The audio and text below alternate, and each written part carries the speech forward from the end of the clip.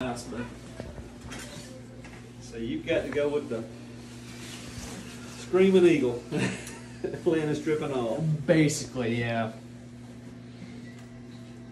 Fantasy football's never been my strong suit. Well, when you're a Saints fan, you get rough years.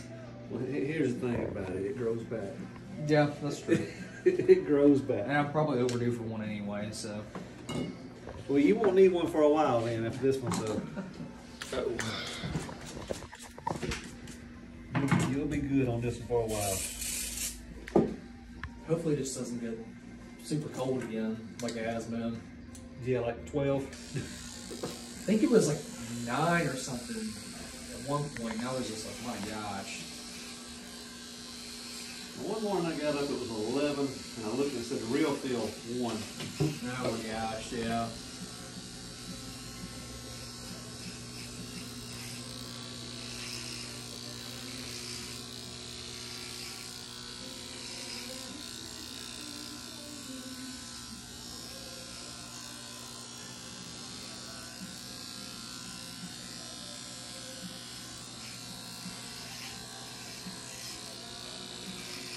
So much hair.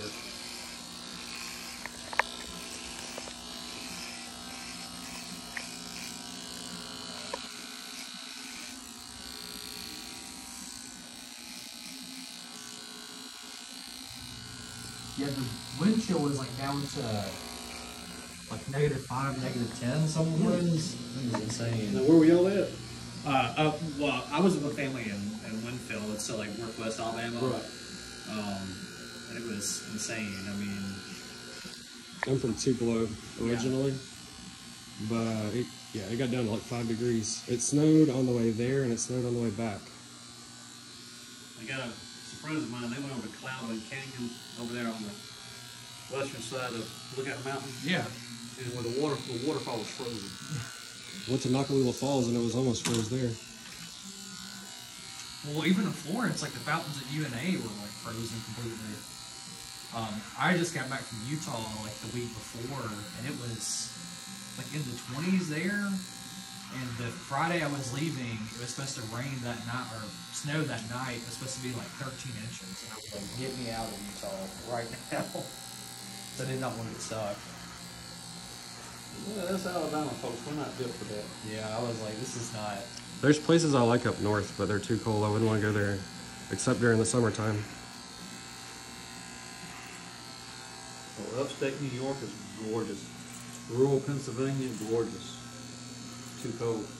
Oh, Utah was a beautiful place Utah's too. beautiful. Idaho's beautiful. Idaho's one of the prettiest states I've ever been to. Salt Lake was really nice, but I definitely want to go like deeper into Utah and go into the mountains. I didn't really get a chance to experience it because I was there for work, but man, it makes you feel so humble because you realize you're amongst all this geology that's just huge, and you know, makes you feel very small. Well, you go out to those areas and you see the creation of God. Wow. It's beautiful, it really is. Yeah, just stand in awe of what he created. Mm-hmm. I'm a geographer, so that's always my. I love exploring new places, hiking and doing things like that. So.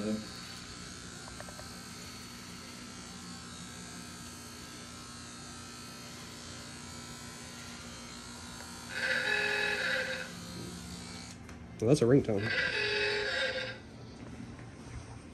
Yes, sir. Till 11. All right, see you in a bit.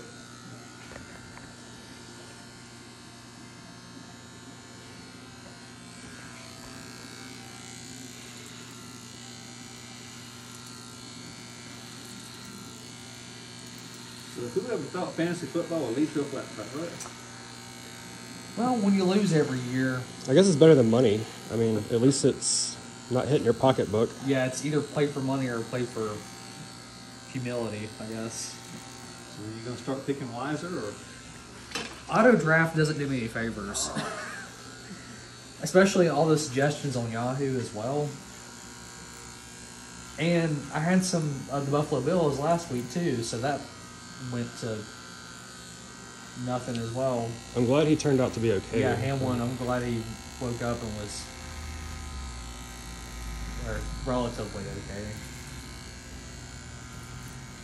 But yeah, it's never been my strong suit. I somehow still participate every year, so.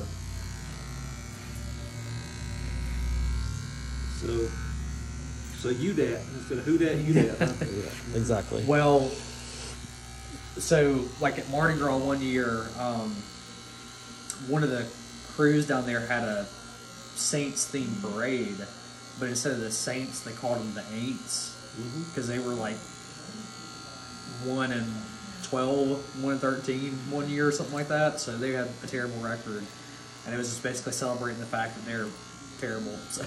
Well, they after that playoff game where they had that no call for the pass interference, they were throwing out those yellow ref flags. Do you remember that? Yeah. At the parades, they were like making fun of all the refs, and they were like throwing out like false flags at Mardi Gras. It was insane. But you really won't find any other fans like Saints fans, that's for sure. What do they say? If you got 2 quarterbacks, you got no quarterbacks? They've had some talent there. They just put it together. Yeah, I think Taysom Hill will be good for the Saints if they can just get the program back to where it is. And then beating the Eagles, you know, best team in the league, but still not making the playoffs. Like, I think Sean Payton will go back and coach somewhere else next year. they said he's already considering it. He's trying to put together a coaching staff.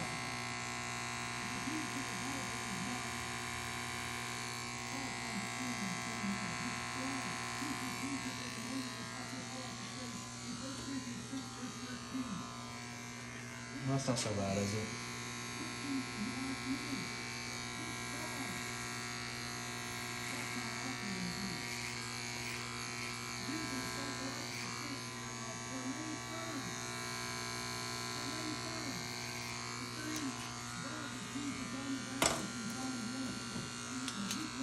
Might be your new hairstyle. You might decide to keep this for us. You join the military? Oh, no. I'm already out of military age, so. Or draft age, I guess you'd say. They'd send you back. Quickly.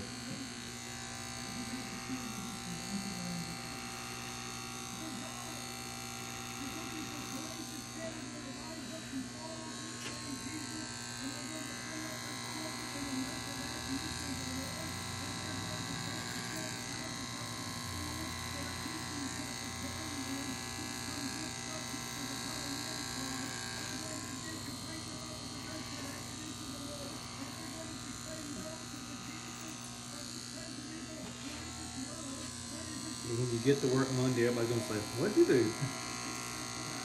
Literally. I'm going to say it's Las Vegas football. Technically, the season's not over, but it's still. Hopeless. Yeah. Was there one week left, right? Yeah, so. I want the Cowboys to there's win. our chance. The Cowboys need to win the Super Bowl so Dak can get him a trophy. He got that giant extension on that contract, and he needs to make himself valuable. I'm just worried that he's going to start getting hurt a lot too, so. Well, he is very injury prone. He's hurt like his thumb and his shoulder. Because that's what that was it the ACL right before he got his contract extension. Yeah. All that happened. He's not young no more either. Yeah, for real. He's been in the NFL, what, 7 years? I guess 2015, I think, was his senior season at State. Yeah, but like you were saying earlier, I mean, if you have the talent, I mean, Dak was really, really good. He was good in college, but it just goes to show you that, like, building a team that's really, really good, you don't need just one player that's good. You need to have a whole team.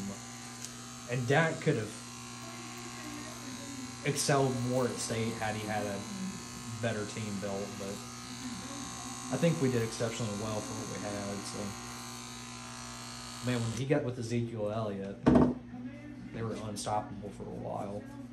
I think it's going to be hard for State to find an identity in football after, because you got to reconcile the air raid offense, or you're going to go to something different, or like what? Will Arnett being the youngest in the...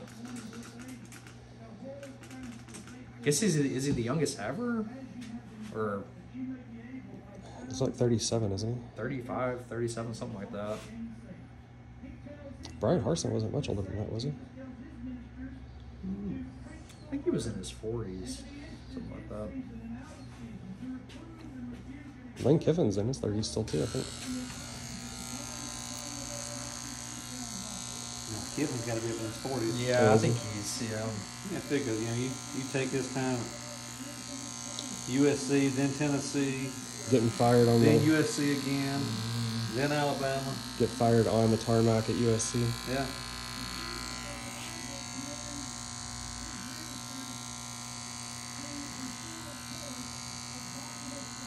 I didn't realize until Mike Leach passed away that he was kind of the one that got Lincoln Riley into coaching, and how much of an influence he was on a lot of people. He's got a big coaching tree, but Lincoln Riley's not having a lot of success right now. He should have stayed. Was he at Wisconsin? Nebraska?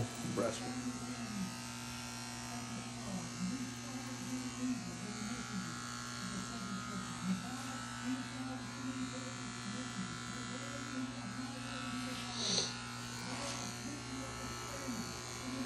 Well, those dream jobs at a lot of those schools turn into be nightmare dreams.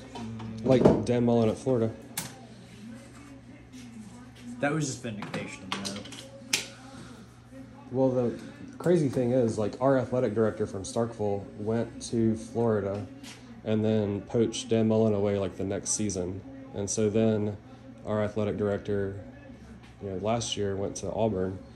And so And didn't poach some staff from Mississippi them, too. State's just like the feeder program for all the other SEC schools, really.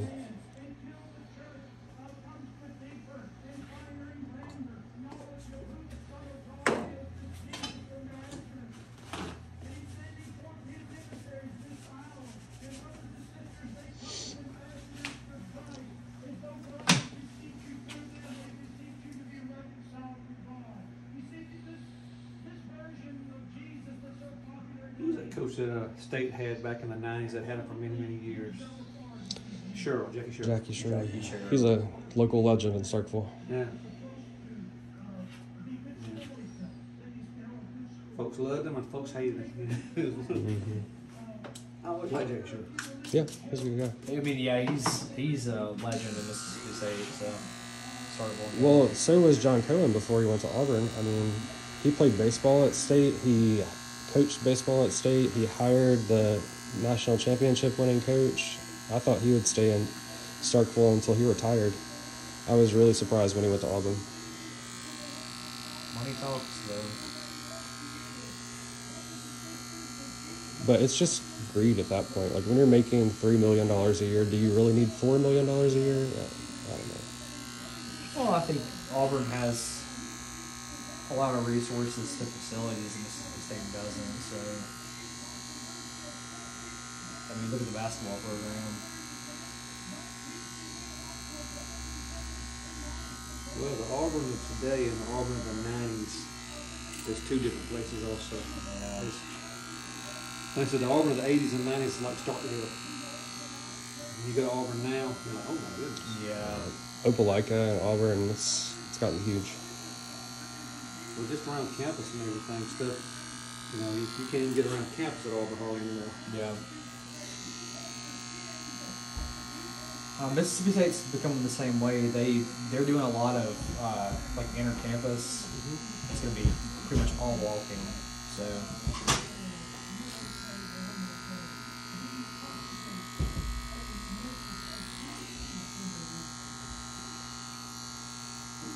You getting the same thing? No, I'm not getting a cut. I didn't lose anything. I ain't got enough hair to do a flat top anyway. How's But you going to support your friend, man? Come on, man. shoot. There's no support for fantasy football. It's just, it is what it is.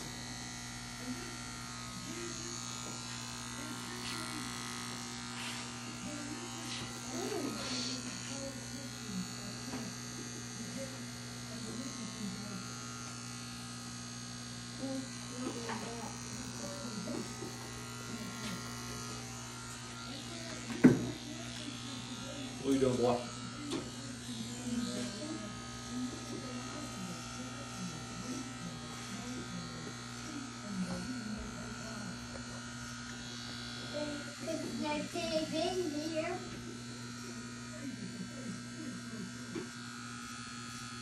Nope, I don't have a TV here.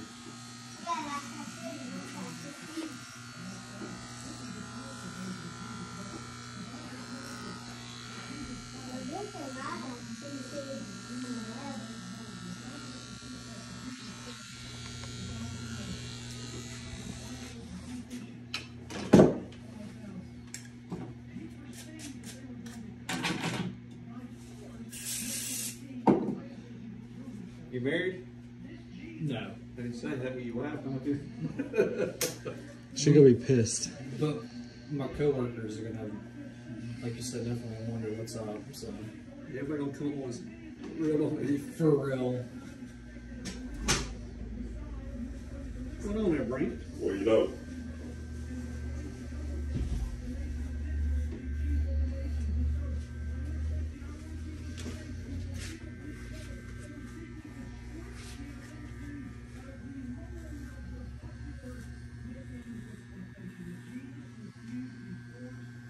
Luckily, a lot of people I work with are in the National Guard, so they'll just be like, "Yeah, it is what it Could is." have been worse. It could have been the old man cook. Yeah. You know, we had to The shave all MPB, this out. yeah, that's Yeah. funny.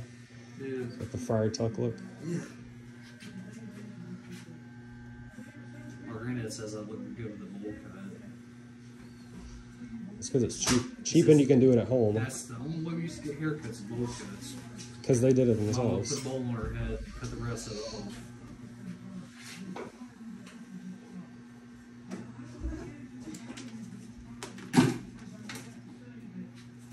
That's not so bad.